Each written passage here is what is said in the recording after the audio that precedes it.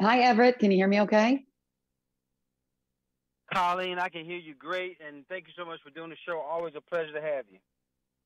Always a pleasure to talk to you. Yes, well, folks, back to school, mom with Colleen Burns, mother of six shares. Some tips are kind of getting the kids back to the school easy, and so we've got to talk about it. And Colleen, I know, how can we begin to decrease though the stress this time of year? It is a really stressful time of the year, and it's an expensive time of the year, which also increases the stress.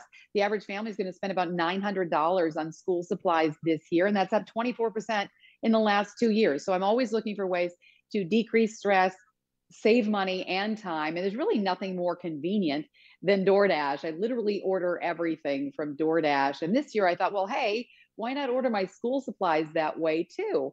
Brilliant. Save those extra precious days left of summer.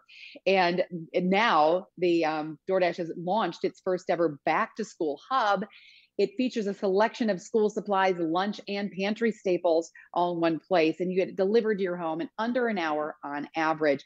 And here's where the savings comes in. With a Dash Pass, members pay $0 for delivery and have access to exclusive savings, getting up to 30% off from Staples, Dick's Sporting Goods, Aldi, and more.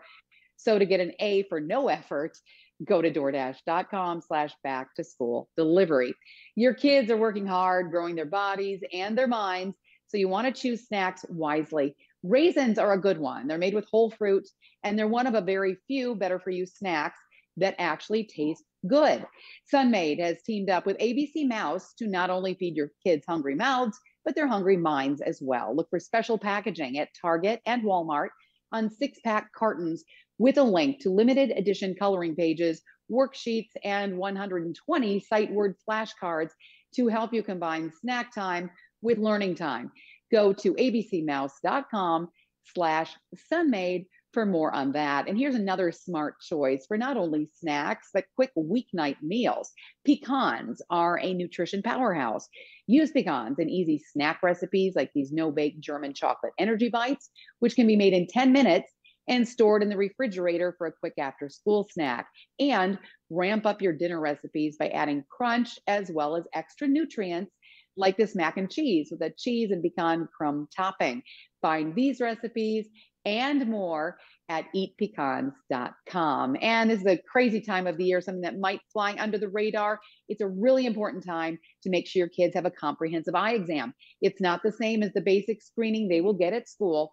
And get this, too much screen time, also called near work, is likely contributing to a rapid increase in myopia or nearsightedness in kids.